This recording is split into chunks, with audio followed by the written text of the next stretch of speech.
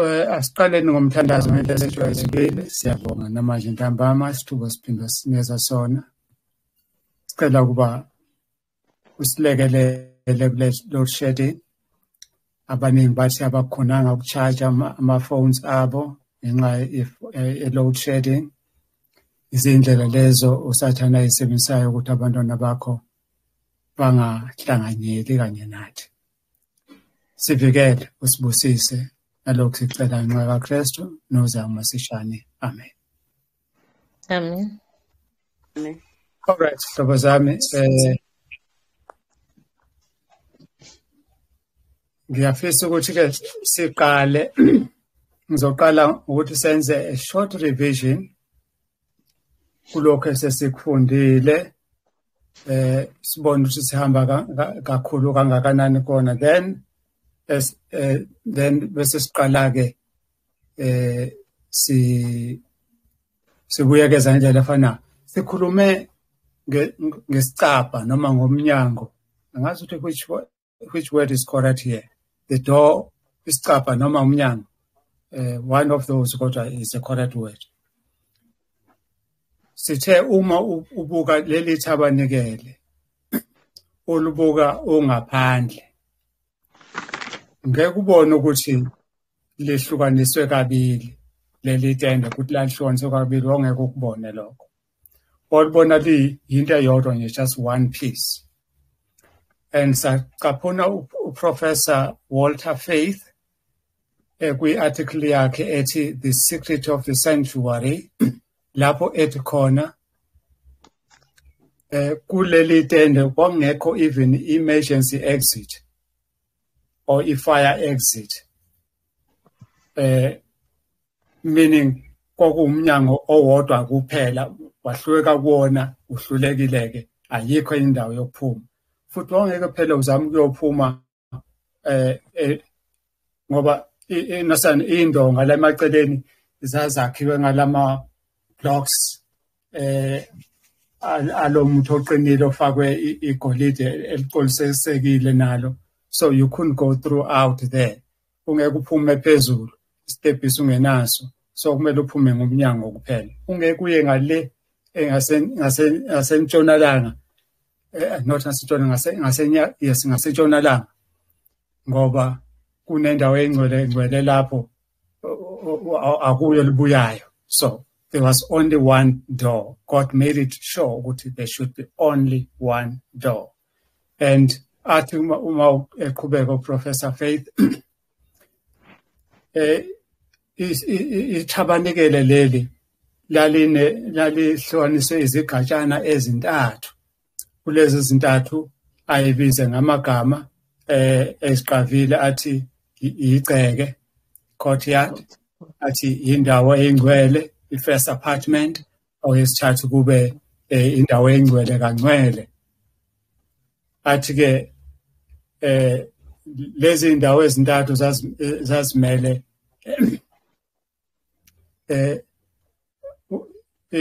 primary steps in the process of salvation. Kulapha osindisweni lethu sedlula egabeni ezintathu ezazimelwe yilezi indawo ezintathu zeTabernacle. Isigaba sokuqala phela kuba ukulungisiswa, justification. Esesibili kube ukungcweliswa, ebese kuba esesithathu kuba ukhazemuliswa. And nomsebenzi kaKristu nayo ubonakala kanjalo, ngoba uqala ngokuthi asifele afe esikhundleni sethu, substitutionary sacrifice.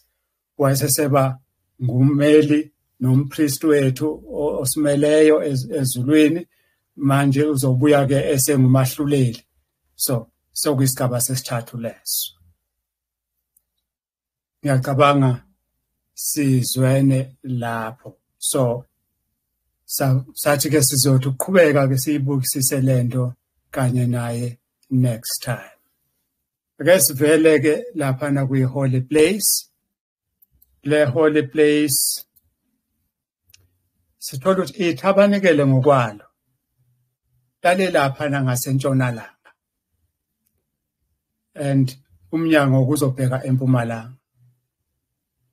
Then njengoba sichazile ekuqaleni amagumbi ayimabili, nanti igumbi lokuqala nanti igumbi lesibili. Indawo engcwelele, indawo engcwele kangcwelele. Ububanzi babulingana suka endaweni engcwele nasendaweni engcwele kangcwele, kodwa ubude bakhona indawo engcwele, the first one, yayithi ayiphindwe kabili kuleli elesibili. So sathi ke kithi nalokho kuchaza ukuthi la kuyinasana sanctification, ngoba justification yayila egcekeni, bese kuba sanctification le ethatha ke isithutshanyana noko esithe kuba sidanyana kunalesi esithathwa glorification. That's what we said last time. Sathi izindonga lezi, the walls of the central structure, were made of acacia boards overlaid with gold and connected with silver hardware. Nansia siyibonile leyo. And then saqaphuna Professor Faith egcineni ethi all who entered the holy place to minister saw themselves reflected in the golden walls. La wawuzibona kuba isibuko la kuleli golide la indlela lalicobezela ngalo lelihle ngalo. All right. And sabuka istructure for the last week esthe mawubheka laphana nasi structure sokuqala, esesibili, esesithathu nesesine. Isho izinto ezemboze leli tende ziba zine. And sathola ukuthi uprofessor wethu uFaith yena ubale ezimbili kuphela, le ibheja skin kanye nale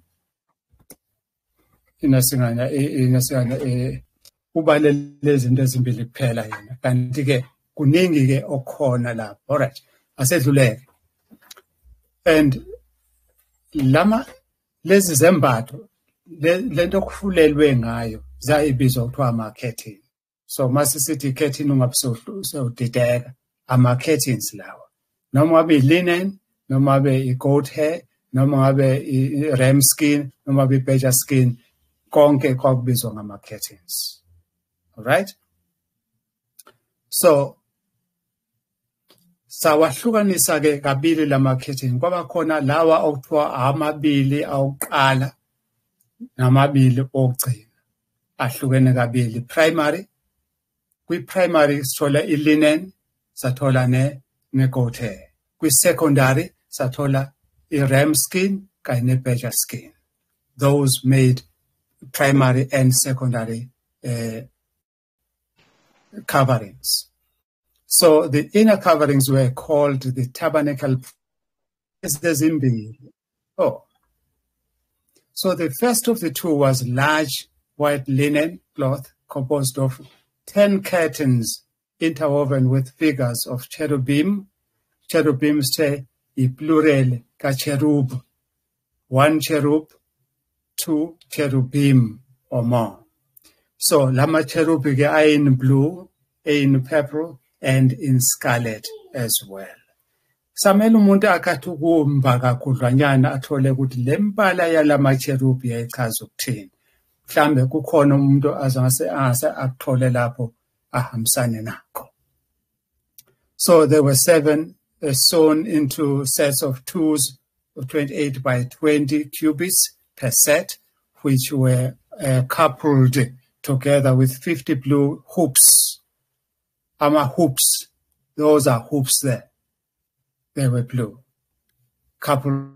Since the tabernacle was about 30 by 10 cubits, these curtains then covered both the northern and the southern part, but asifika ngaphansi ngoba zazibanjwa ngama hoops nawo ashayelelwe emhlabathini ngama pins pinned onto the earth. Yes. So we think Christianity.com Right, let me just forget about them ngoba engikhuluma ngabo ngedlulile. Asedlule kubona ke ebese singena kulesi sigaba sanamhlanje. Before singene kodwa kulesi sigaba sanamhlanje, angisho ukuthi sitholile phakathi nesonto ukuthi kukhona isicelo sokuthi ake sibuyekeze i-assignment esibe nayo last week. So ibuyekeze i-assignment ya last week, silinde nje sesikuyona ke manje. I-assignment ebesinikezwa yona imbuzo besinikezwe umbuzo wokuqala wawuthi mawufunda amaHebheru 8 verse 2 namaHebheru 9 verses 1, 2 and 3, 8, 12, 24 and 25, then ubusuphendula lo mbuzo owodwa nje. One question, not many, just one question. Wawuthini lo mbuzo masuphendula na? Uthi, in the text, mawufunda lama verse, akucaci kahle ukuthi kukhulunywa ngani la. Sichazeleke. Ngahle kukhulunywa ngendawo eyingcwele noma indawo eyingcwele kangcwele na? Igumbi lokuqala noma igumbi lesibili na? Ngene ngihlabe emkhonkosini ukuthi ke imemorandum okanye impendulo esasiyibhekile lapho eqondile ethi mawufunda ubuka imaterial okwakhiwe ngayo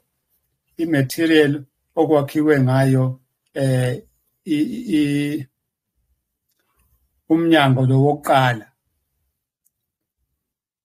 uyefanana ncamashi nematerial okwakhiwe ngayo umnyango wesibili okanye iveil. Nijwayele ukuthi kubizwa ngokuthiwa yiveil kanti i-curtain nalo. All right. Lokho kusinikeza ukuthini ke? Masukubona ukufanana kokubili lokho. Uyabona ukuthi material plus ne-design iyefanana. That means now awusakwazi ukuthi masufika ezulwini uthi here is a door and sengiyedlula manje door iqala lana igumbi lokuqala nansi iveil soqala manje na sokuphela igumbi lokuqala manje sokongena igumbi lesibili. Awusakwazi ukwenza lokho. Why? Imaterial efanayo. So sasithi lokhu kufana kwematerial kulama curtains omabili vele besithe uKristu uthe ungumnyango. Lisho njalo iBhayibheli. But ke akayona iminyango emibili, umnyango owodwa. Therefore lo mnyango wokuqala usho iphase yokuqala yeministry yakhe ayenza ezulwini. Mayeqeda nje enasengana kwi-courtyard egcekeni lapho besifela khona ube sedlulela ekumbini oqala okanye sethatha another phase ngoba ukusifela kwakhe esiphambanweni it was another phase, just a phase yeministry yakhe. So mayeqeda leyo phase wedlulela kwenye iphase yokuthi is now a mediator as a priest. So ube sedlulela kwenye iphase yesithathu ukuthi now usengumahluleli. That's what these okanye you should have gotten from this. Ukhumbule phela besithe yonke into oyibona laphayana kwiTabernacle yayimfuziselo isibambiselo sento ethile engahle kube sezulwini okanye umuntu othile ongahle kube sezulwini. That is all what that one meant. Ukhumbule nje siyenze isibonelo sokuthi uJohane uMambule kusahluko sesine akalibonanga ikhethini. Ubone straight isihlalo sobukhosi wahlehla naso wabona nengilosi and all of those things. So kusho ukuthi ke ikhetini leli singasingathi ke mhlawumbe ke libe selimela ispace esikhona phakathi kwesihlalo sobukhosi ingelosi amalunga u24 and the rest of us. Ukhumbule ke sami isihlalo ke according to chapter 4 esambulo silapha yana ngasesihlalweni esakho mhlambe singaleke ngale ngasigcineni kodwa mawufikile nje kulungile isihlobo sami ake ngithi ukuhlaba ikhefu ke la ngibonge sinikhona nonke sisibongiwe. Yebo mfundisi, ngiyabonga mfundisi. Khona lapho engidideka khona ukuthi okay uJesu ekuyard kwi-courtyard it's whereby esifela khona la endaweni engcwele njengamanje ukuyiphi indawo engabe usendaweni engcwele noma endaweni engcwele lapho esesincengela khona.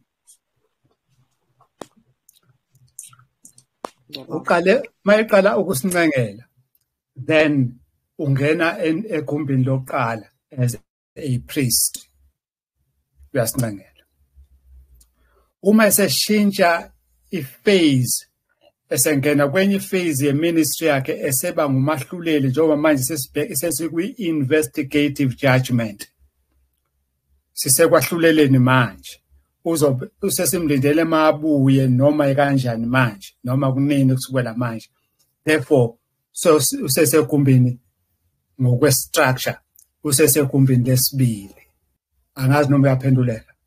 Yebo futhi ngiyaphendula kodwa lapho engezwe khona kahle nkosami ngicela ningixolele mhlambe neclass ukuthi kuleli gumbi lesibili lokuqala kwi-holy place wayenza ini khona eze edlulele kule phase yesithathu as a priest.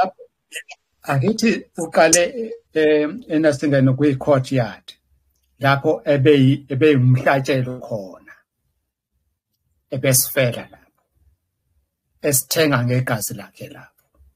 Angithi sisavumela. Yebo. So mayicela ukusifela esithenga ngegazi lakhe ube eseqala ukusincengela njengompriest ebeka ubuthakathaka bethu bonke kubaba. Igumbi lokuqala ke lelo endaweni engcwele. Ebese ke manje eseqeda ukusimela nobuthakathaka bethu uyaqeda uyedlula lapho ukuthi na asifuna ukukhula akusiyona ingxaki yakhe leyo. Yena kumele awenzile lo msebenzi adlule phela. Ingakho kubaleka ukuthi nawe khula phela njengomKristu. So ubeke eseqala ke manje ukuba ngumahluleli so ngena ke kule investigative stage nakwi judgment. Ingakho sithi investigative judgment iphase yesithathu le. Kushuthi ngicabanga ukuthi kusho ukuthi njengamanje akasasincengeli uma ngabe sona nje siyona. Yes, useyiqedile leyo part. And ukhumbule uma esono sakho singavunywanga manje soyithwalela ungcono sivume manje engakaphumi endaweni engcwele kancane. Now we have to understand ukuthi lezi zinto zibalwe ngama phases but akusho ukuthi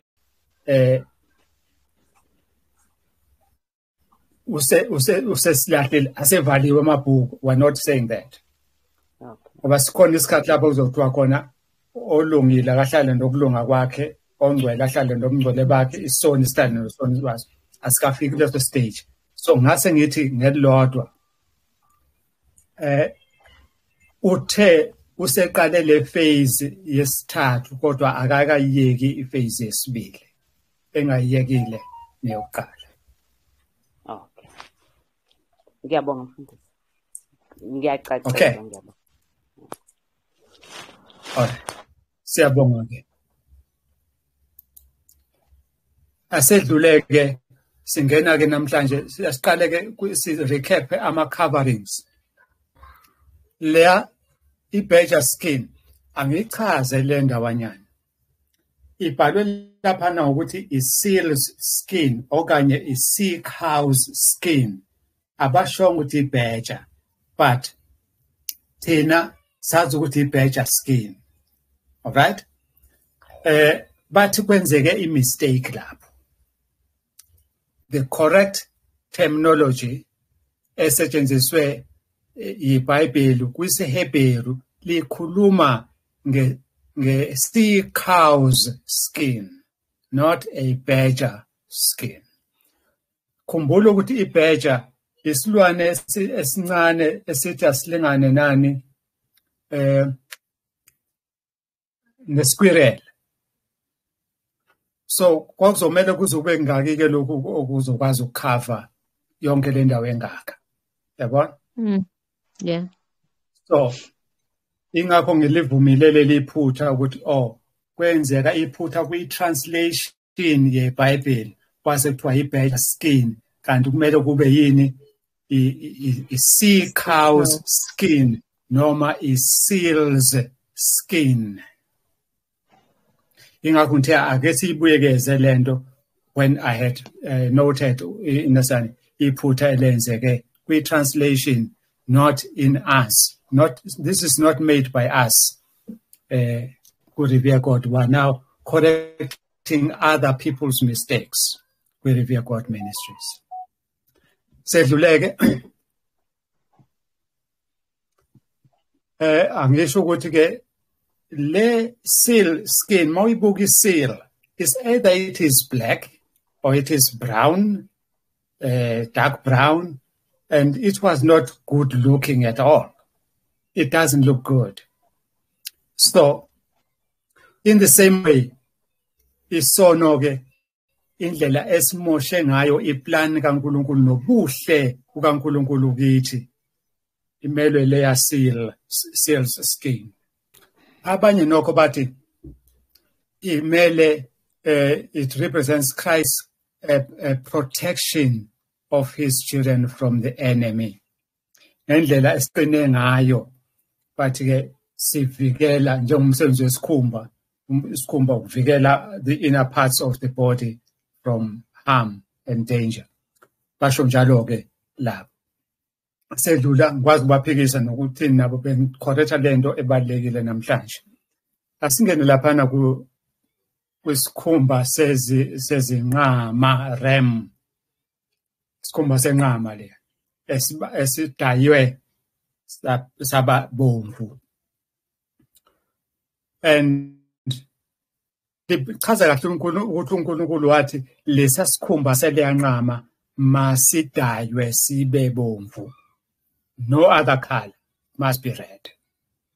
Now, sesihlokho ke kuchaza ukuthi God had ordained or dyed red ukuthi akube yigazi umbala obomvu kakade umele ini igazi ukuthi akube yigazi ekuyilona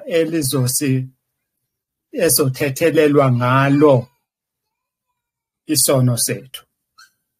That's why lapana that ram skin it must be dyed red. So inqama ngokwayo ke in this case seyimela uKristu okuyigazi lakhe umbala obomvu thina esithethelelwa ngalo esonweni sethu. Ngiyacabanga naleyo sengase ngigoqe manje sivumelene kuyona. Siyeke laphana ke kuboya bezimvu obuphothiwe. Imbuzi leziboya bezimbuzi lo I'm sorry. Boya bembuzi obuphothiwe. Imbuzi kakade imeleni eBhayibhelini noma kwisiprofeto na. Imbuzi imele abantu ababalekile kuNkulunkulu wabo. Those who have strayed away from their God. Imbuzi. Ukela lapha Matthew 25 verses 31 to 46. Uthi uNkulunkulu uyohlukanisa izimvu nezimbuzi, athi imbuzi one side, izimvu one side. Imbuzi-ke yilaba abantu abangasindiswanga, abangamemukelanga uKristu njengenkosi nomsindisi wabo. Those are goats. Izimvu yilaba abantu abamukele uKristu njengenkosi nomsindisi wabo, wabasindisa, bahlengwa-ke ekoneni. Those are the sheep. So, lezi imbuzi kwakumele zehlukane noboya bazo.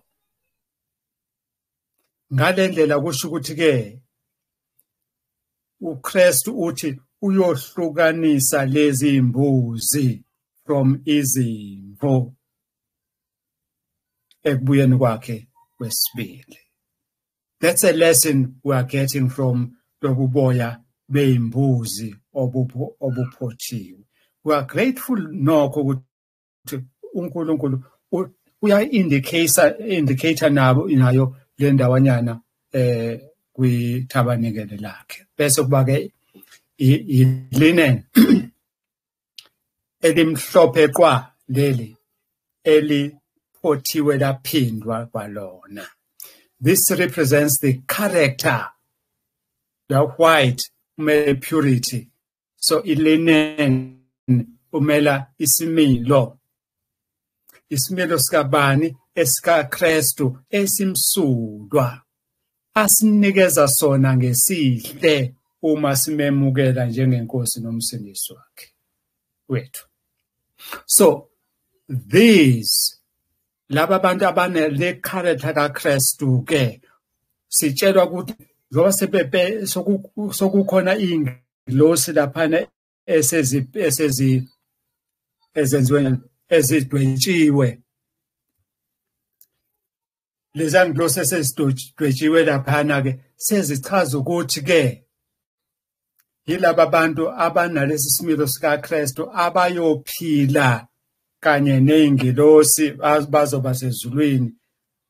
Revelation 20 verses 4-6 baphila babusa kanye noKristu iminyaka eyinkulungwane. Ngidlula ke ngaleyo ma-coverings. Sengena manje kwimbala naku material yonke esenziwe lapha njengama-metals asetshenzisiwe. Ngizoqala ke ngo-red. Sengimchazile ukuthi umele i-sacrifice, umele igazi likaKristu esihlengwa ngalo. U-blue undisisa-ke kahle namhlanje, we are correcting things here. U-blue umele i-loyalty, ukwethembeka. Ngifuna ningibone kahle ngikhuluma ke lento ubuke ebusweni. U-blue umele ukwethembeka, loyalty kukaKristu okukithi. Others say it is a color of heaven. We accept i-obedience to the command u-blue. Ukuthola kuphi lokho ukuthi nangu uNkulunkulu esethi abantu bonke besilisa bakwa-Israyeli mabenze leya mchilo, tassels, abazoyilengisa ngakwesokunene sabo, echaza ukuthi akube khona umbala omhlophe nombala o-blue, oluhlaza lapho. But mabebuka khona izobakhumbuza loya blue ukuthi imithetho kaNkulunkulu mabayithobele. That's why we get loyalty.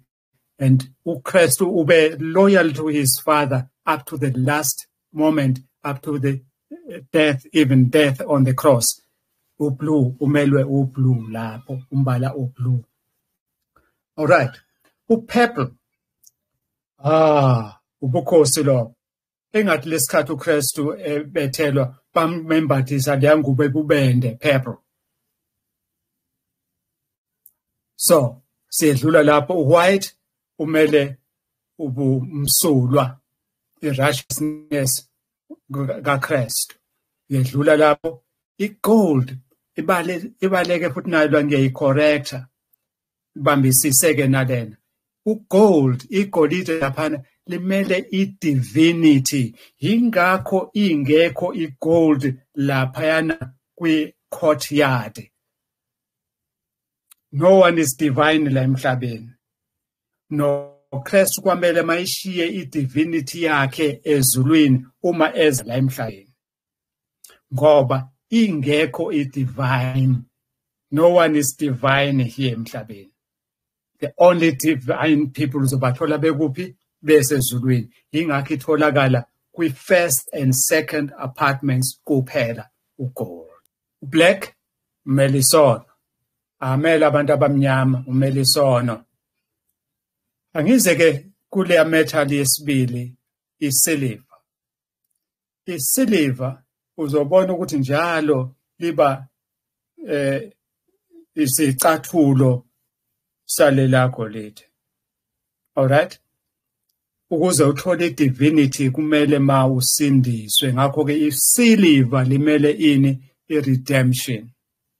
Abanye bathi it stands for prayer and obedience. Cha, ayikwazi ukumela i-prayer ngoba i-prayer imelwa yini? Imelwa impepho. I-obedience sesitshilo ukuthi imelwe ublue phela. So sungasho manje ukuthi samele uzosixakeka makunjalo. Ingakho sizicorrecta lezinto namhlanje. I-brass okanye ithusi sasishilo ukuthi limele ukwahlulela i-judgment, and siyayimukela nalencazelo ethi limele ukubekezela ekushushisweni, limele ukubekezelwa kwintshusiso, ngoba litholakala lapha kakhulukazi kwi-altare lomnikelo wokushiswa, kuyilona eselivikela lo lakhuni i-acacia wood ukuthi mayingathi burn out quickly. So likwazi ukuwithstanda i-heat ngaleyo ndlela. Ngakho ke mayethi ke limele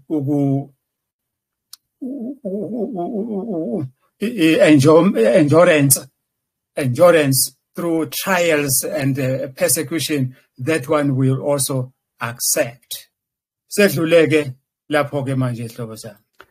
Now sesibukile ingaphandle, sangena nangomnyango, mawungena nje phakathi and sisebenzisa silandela ini i-custom yamaHebheru. IsiHebheru mawusifunda usuka kwa right uye kwa left, kanti mawufunda isiZulu nazo zonke ezinye izilimi usuka kwa left uye kwa right. Mawuthatha iBhayibheli lesiHebheru ubeke uphatha ngesandla, ufuna uGenesis uya kwisambulo, ila uzothola khona uGenesis. Asikho kwisambulo. So la kukhona khona uGenesis kithi uMalaki loyo kubo.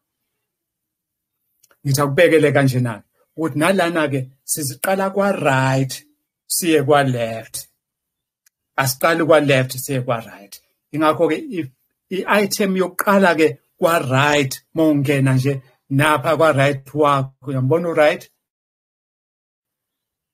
Uyangena wena la ngomnyango, nangu right wakho, nangu left wakho. Alright? Uzobona ini? Uzobona lela tafula lezinkwa zokubukwa, table of showbread. Libizwa ngokuthi elinye igama lalo is a table of the presence. Ingakho ngi-highlight leleyana. Libizwa ukuthi is a table of the presence.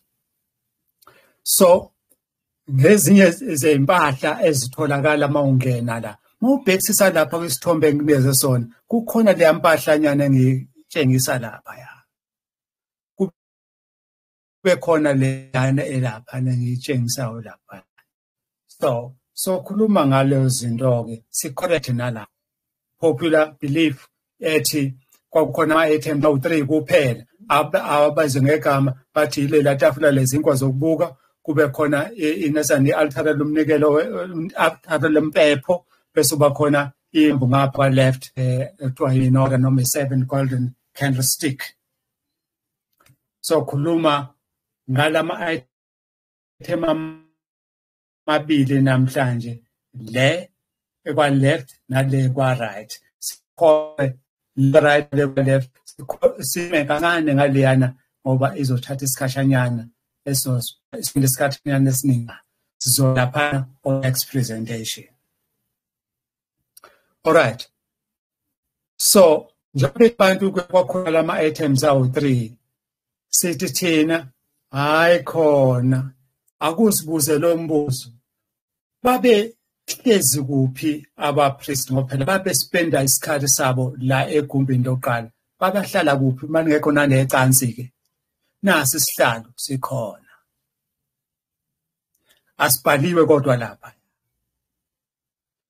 babedlelaphi leziko bephuza ngani sazi khona izitsha zokuphuza amaplate kukhona ojeke na yonke into khumbula phela lesikhathi uNebukadnezar ezethumba izitsha zethempeli ezingcwele eyozibeka ethempeleni likaDagoni uNkulunkulu wakhe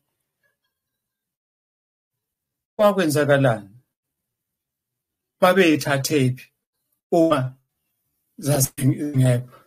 zazikhona zihlezi nazo la ethempeleni ukukhumbula even umpondo insabula le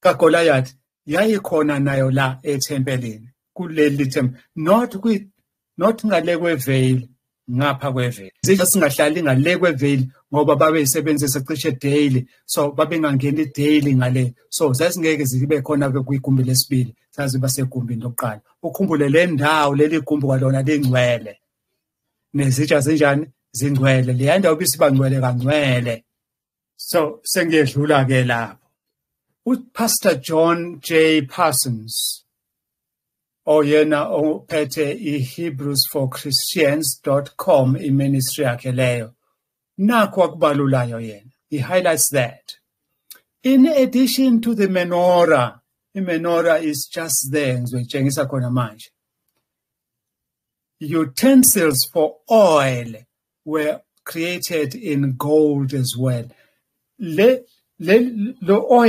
olive oil yayihlezi kuphi uma singabali ukuthi kwakhona lapha khona amanye ama utensils other than leli tafula wawukuphi lo oil welambu phela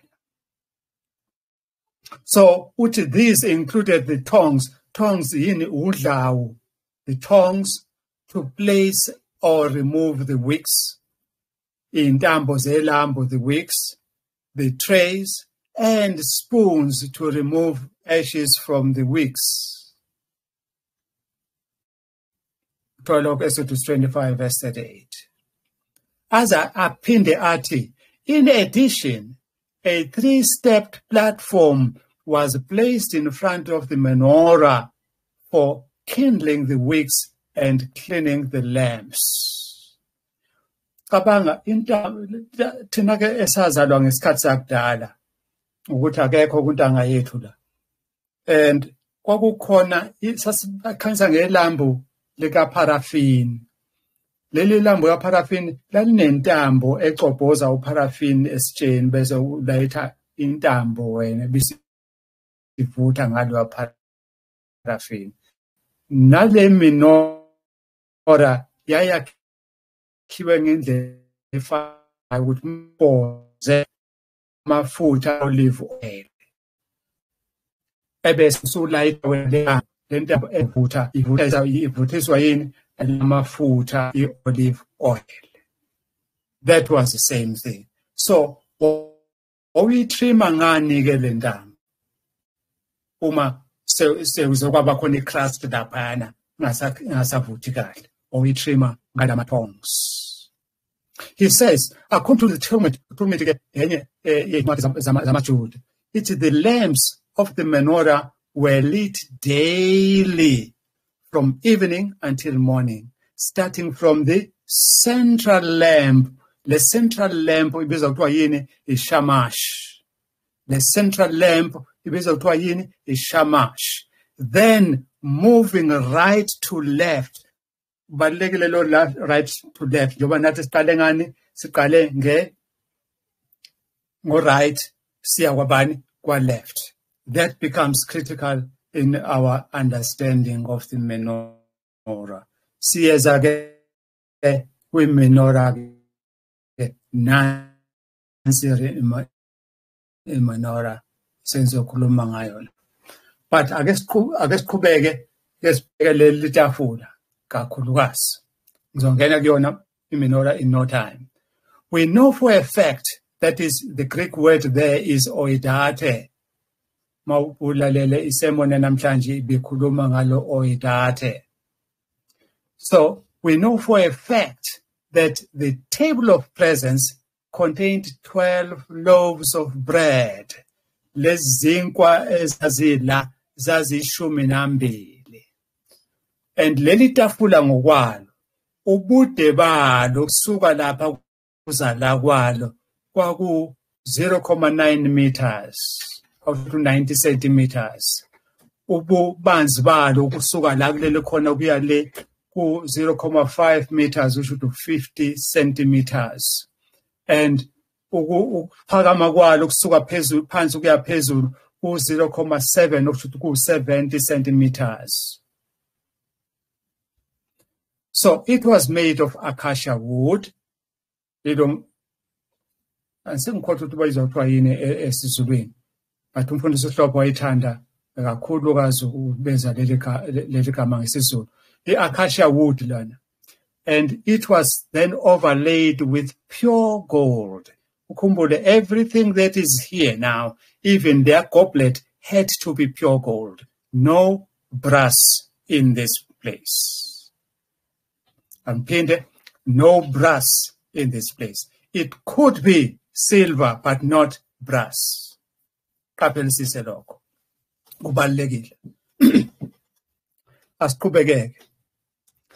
The utensils that were with it were made of pure gold. And this table received weekly 12 fresh loaves of shewbread, which were replenished every Sabbath. Zazingavuselelwa noma ngolesibili noma ngolwesithathu noma ngomsombuluko noma ngesonto. Ngesabatha kuphela had to be fresh loaves.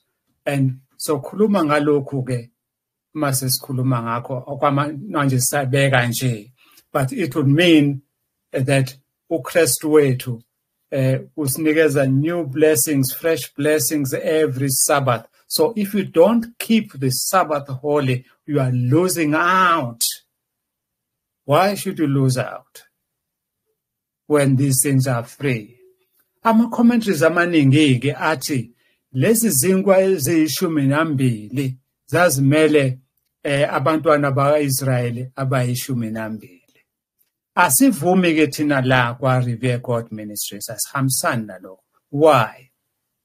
Ingoba phela uKristu uthe I am the bread of life.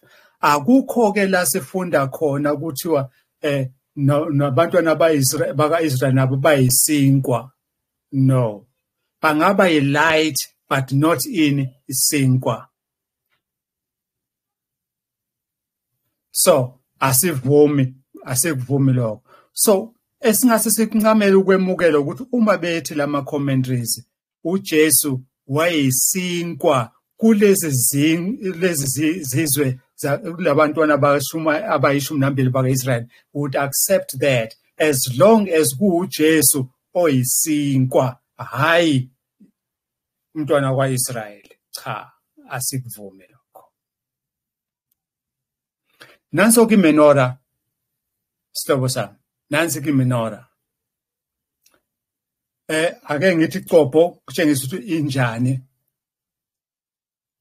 So khuluma ngalena ke oyibonayo ke. So khuluma ngayo kwamanje kodwa sisela sisa-introduce. Uzothi yini indaba ingasafanani, ungahlupheki wena. Asibuyele lapha ku-Pastor John J. Parsons, hebrew4christians.com. Uthi yena, le menorah was a highly decorative work that had 7 branches. Angikhulume ngalo. Highly decorative. Yabona moyibheka nje, this is highly decorative.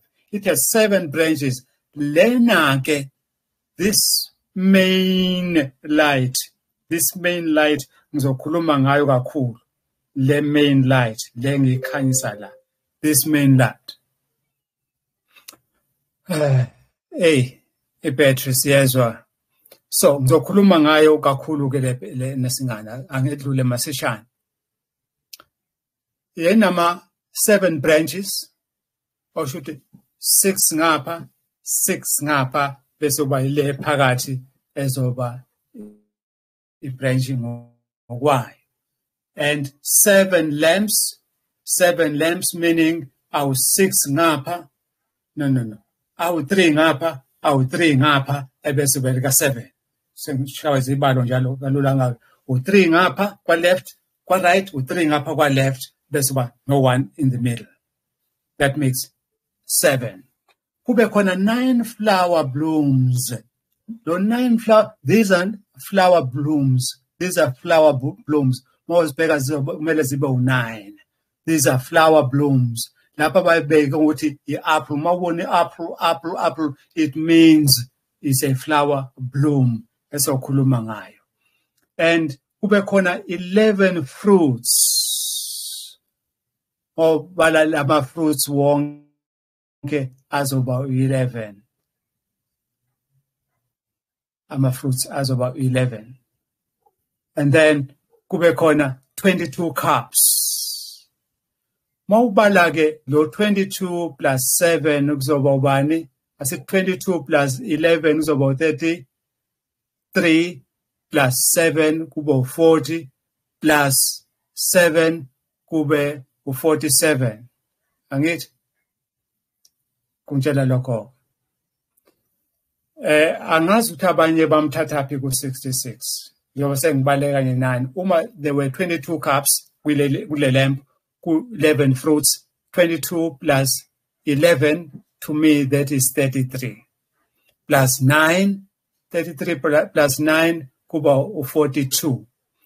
42 plus 7 kuba 49. 49 plus 7 so kuzoba 54. That's what I can get. That's my best in maths. All right. Ngizongena kulo ndawonyana kulapha kwi-test yakho le ndaba ka66. So according to the Talmud, the menorah measured 18 tefachim. Tefachim, these are the hands. Isandla mawusimise kanjeyana. That's a tefachim. That's a tefachim. Mawuyibala ke zoba 18 izandla usuka from the ground uyofika phezulu izandla mawusimise kanjena isandla siba zoba 18 wazo. That's what they are saying there. Ngakho ngifakele yana kanjena. So elinye ilambo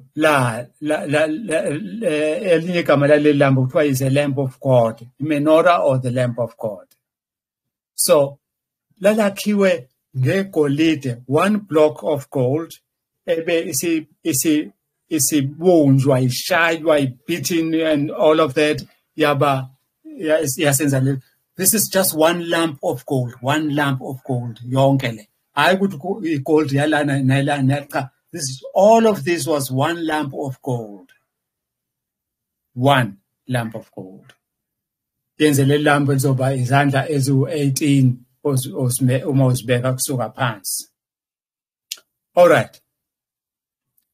According to Midrash, lalela ke, le Midrash seyilento sesibiza ukuthi apocrypha, asinayo le ncwadi thina, ikutholakala kwincwadi kwiBhayibheli lamaHebheru.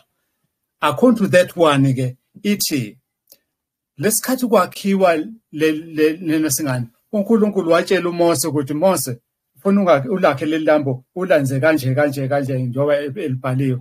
Wazama uMose lamehlula. Wayesethi uNkulunkulu, all right, hamba ubize usibanibani obizwa kuthiwa uBetzalel. Hamba uye kena ke carpenter yakwaJuda uthi akalenze leli lambo. Walizama naye uBetzalel lamehlula. Wayesethi uNkulunkulu lapha Bezalel, thatha leli golide ufake emlilweni. Walifaka emlilweni lase maselikhipha labe seli ile menorah usuyibona manje nalapha. So bathi ke bona it means lakhiwe uNkulunkulu ngokwakhe. Ziningi-ke kuma apocryphas indaba ezifana nalezi enzodibana nazo asedluleke bese kutshengisa ukuthi kukhona even lesasitulo sokwazi ukuthi umpriest enyuke lama izosebenza kulamalamba lapha phezulu. Uyabona laliphakeme kangakanani.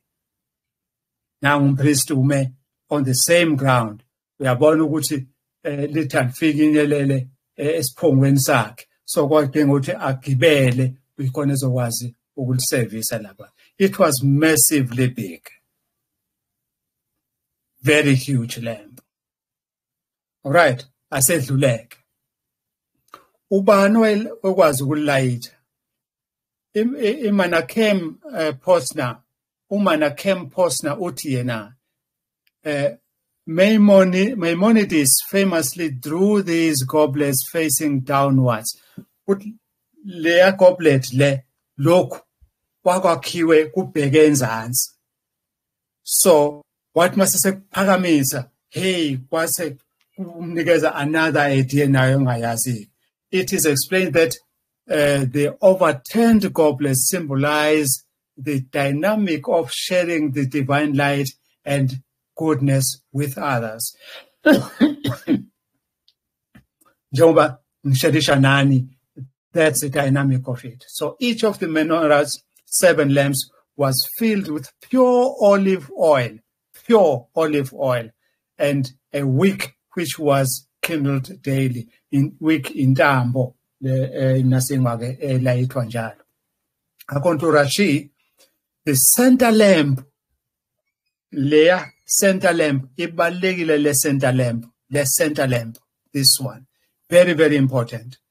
According to Rashi, that semblant, due to its orientation, miraculously never ran out of oil, even though it was kindled first in the sequence. Lalingacishi leliyana. Wangapheli oil awalo. Sama. Zonke ezinye zayiphelelwa oil.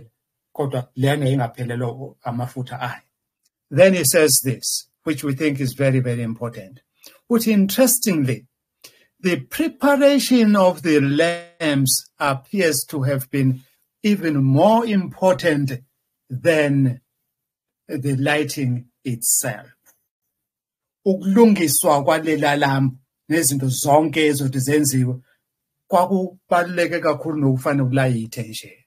Ngakho ke sim understand ukuthi uthi yena, although any Jew was qualified to light that lamp, it was easy ukulayitha man. It was easy, a simple thing.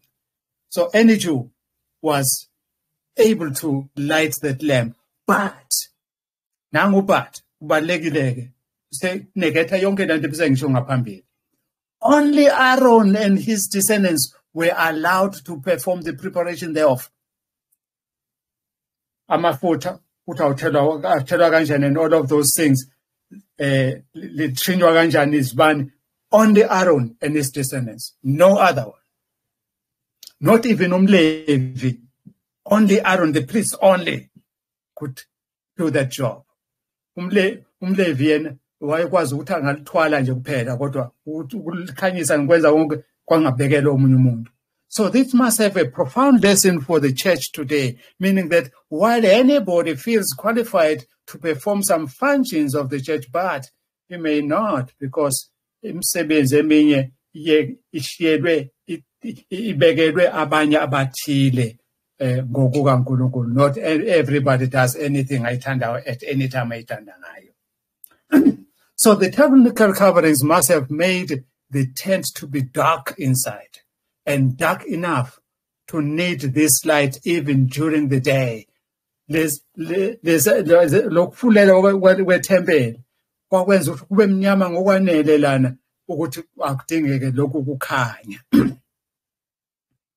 Ikhethini laliza nalo lithi ngokwalo liblocker any light. Ukhumbule, we note again that God was present in the tent of meetings by his Shekinah glory ngale kwi Holy of the Holies. And yet he chose in this section not to light it himself. Why? engakuvumeli ukukhanya kwakho ukuthi makwedlulele kule first apartment, kokuphelela kule second apartment. Why? He was gracious and kind enough. Otherwise, lama priest lapha kwi-first apartment could have been killed by his glory.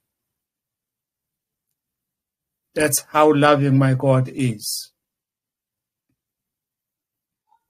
We note again that although Jesus said that he was the light of the world in John 8, verse 12, one for Israel ministry knows that Jesus said, I am the light, and he was standing. When Jesus, lesikhathi uJesu said, mina ngikukhanya kwezwe.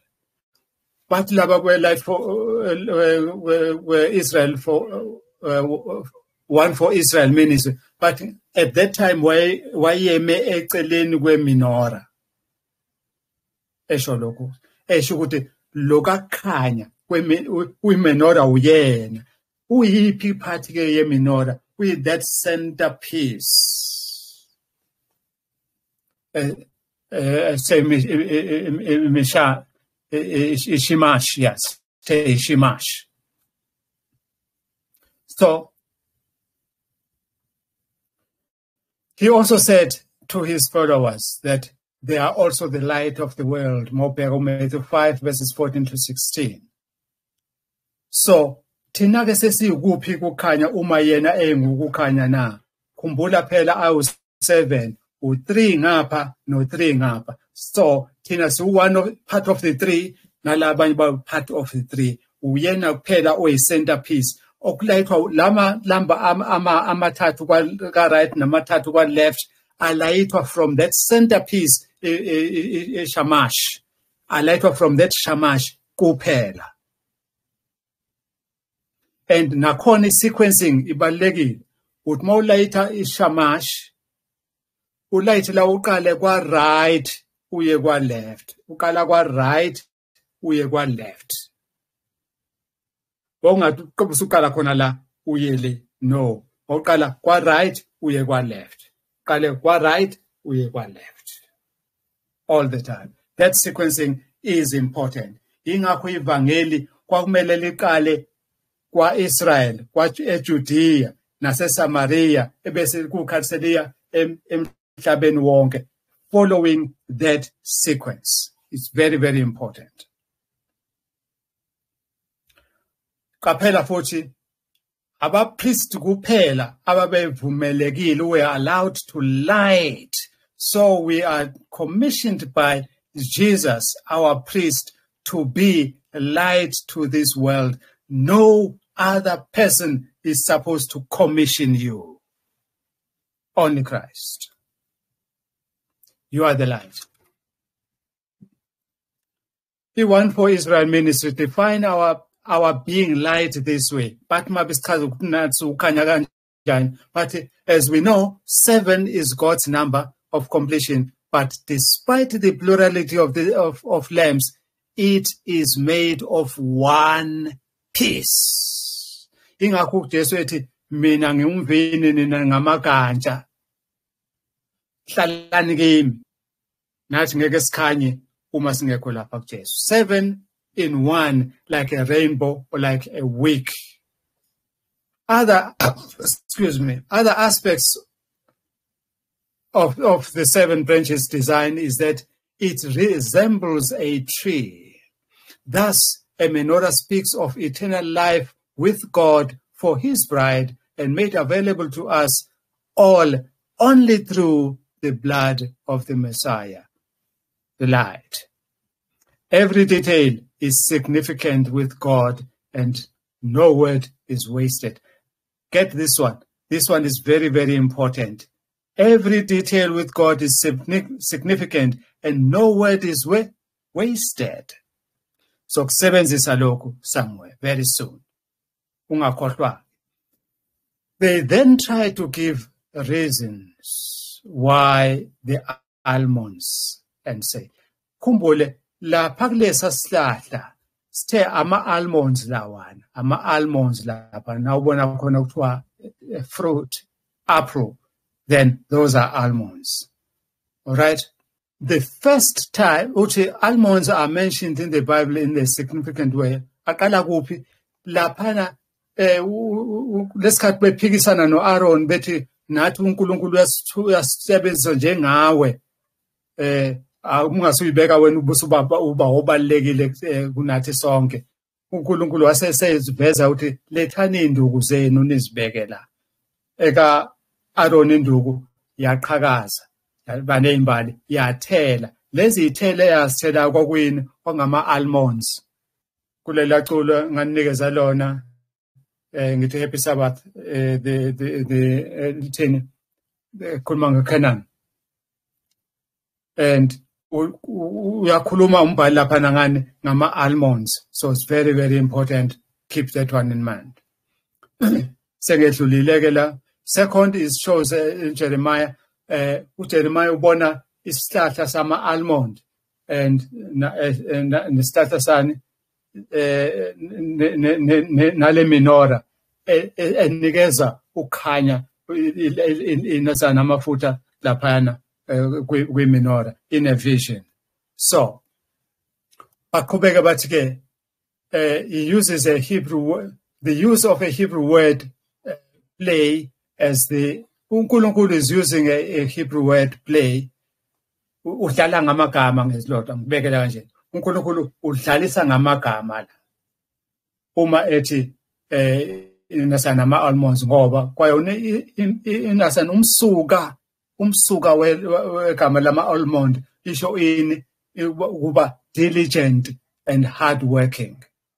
So they conclude that because the tree blossoms and produces fruit before any other tree in the middle of the winter, then it is a metaphor for haste and determined work. Ufuna abantu bakhe uNkulunkulu bafisa nama almonds ukuthi abasebenze diligently, babe proactive before any other person. Ingakho ezekhala ukuthi abantwana bakhe bayizibula behlulwa abantwana bomnyama. All right. Thirdly, they say they take the account of Paul when he likens the Jews and Gentiles to a grafted vine or almonds in Ephesians 2, verses 13 to 22. At the end, they exclaim, Laba baka nkuluma ngabo. But what a powerful symbol, and what riches are spoken by God-designed menorah. We agree with them there. Siphelile ke isifundo sanamhlanje. Njengoba ngishilo ukuthi angizodlulela kulokho kunye sekuyisikhathi saleya assignment. Izothatha just a few minutes. Ibekezeleleni lemsuzwana embalwa. Sothobe. Ngiyazi Sothobe uzofuna ukutolikela unotolika wakhe lapha ubongiwe. It has been emphasized over and over that everything in the tabernacle was a representation of something or someone. Sakhumbula lokho ngithe kukhumbule. That is it now. Now, what do you think was represented by the 12 loaves of shewbread? Leza zinkwa zokubukwa ezishumi nambili zayimeleni. Children, they said there's merely 12 tribes of Israel. 12 children of Israel. 12 tribes of Israel. All right. Bongiwe. Sithe mfundisi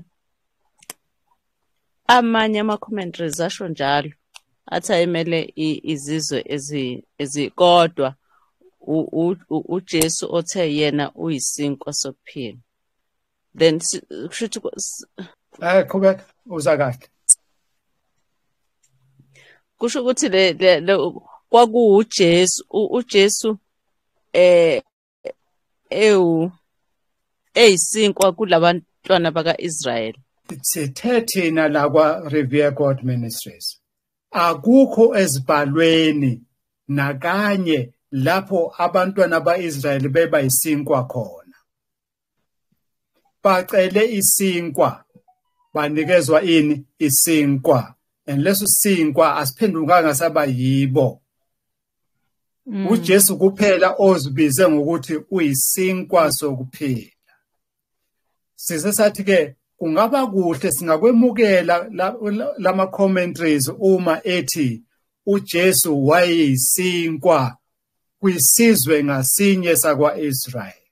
Singakwemukela lokho. Kodwa bangathi lezi zizwe eziyishumi nambili za-Israyeli seziyizinkwa.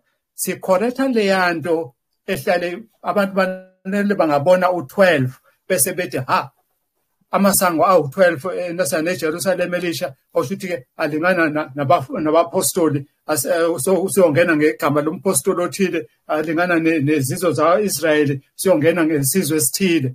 Hayibo ungena ngoJesu kuphela. Sekacaca hlobo zami.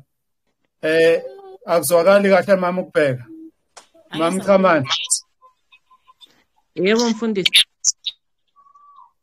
Isiyezwakala manje. Ekezwakala mfundisi. Sikhoretha lento ukuthi abantu banele bangabona u12 bese bethi hayi abapostoli hayi abantwana baIsrael. Sikhoretha leyo nto. Funda iBhayibheli akukho la kuthiwe khona abantwana baIsrael bayisinkwa. Ama commentators ayisholo ngoba eyithathele lokho hambisana neBhayibheli uJesu kuphela othe yena uyisinkwa. Akakaze athi nathi siyisinkwa, akakaze akusho lokho. Yize ethe nathi singukukhanya kwezwe, but akashongo ukuthi sini siyisinkwa sezwe. Kuyacaca? Yacaca. Okay, angedluleke. Buka nasi menorah. Le menorah le moyibheka. Hey, abantu lana bathi hey le menorah lena moyibheka njena isiba uNkulunkulu wayifihle incwadi zonke zeBhayibheli ezo66 lapha na kuyona. Sebese babhala ke lapha nangu uGenesis, uExodus, loLevi, imbhalo, uDeuteronomy, Joshua, abahluleli yonke lonto kanjalo. Umbuzo uthi, where do you get that one from? Do you agree with them? No, ngoba uma sibala njengoba umfundisi ade sibala ngale sithola ukuthi ku56 ayi 66. Yeah, ibalo phinde zengishaya kancane lapho. Thanks for that one. All right. Ukhona omunye, having studied the function of the menorah, this majestic lamp in the tabernacle, what do you think would be its role and function in heaven? Likhona lilambo ezulwini. Ilambo ezulwini loba uJesu Kristu himself. Bisho ukuthi itabernakeleni ezulwini ayikho le menorah. Imenorah uJesu Kristu himself. Oh. Okay. All right. So, niyayibona ke lezinto esezimfakela. Abanye bathi ke yabona itabernacle leli la emhlabeni lali replica lalifanana ncamashi nelasezulwini. Mayingekho imenorah ezulwini. Lingekho ikhethini kusafanana ncamashi akusafanana ncamashi. So understand ukuthi leli phela lalimele icebo losindiso. So leli tabernacle lalikhuluma ngecebo losindiso kuphela. Sengiqedile ke mina ihlobo sami for today. Thank you for your cooperation. And noma niphelelwa ama-batch and all of that, nikwazile ukuloga in, uNkulunkulu anibusise.